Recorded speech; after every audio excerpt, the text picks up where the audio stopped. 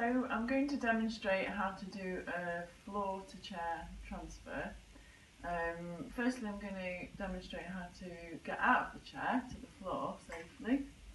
Now, you can get a cushion if you want, so you've got something soft to sit on. And you want to put your brakes on, and then get your bum to the edge of the chair and your feet on the floor. You want your feet here, so you've got room to swivel round. And my hand's going to go there and my bum's going to go on there, so I've got a soft landing for my bum.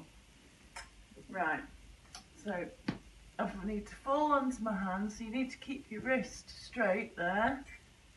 Some people do it like that, but I think it's better for your wrist to do it like that. And then hold on to this part of your chair and just lower yourself like that. Now to get back onto the chair,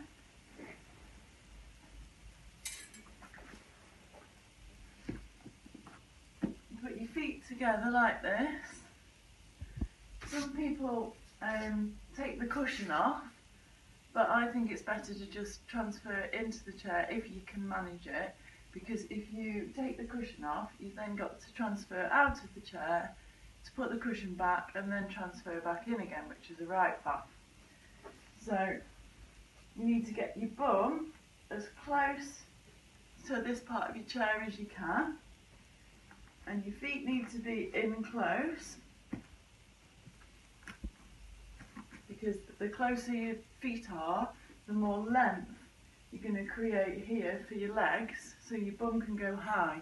Now there is some strength involved, but it's mostly technique. I learnt this when I was still in hospital after breaking my back in 2 places, and when I didn't have any movement in my legs, so it can be done.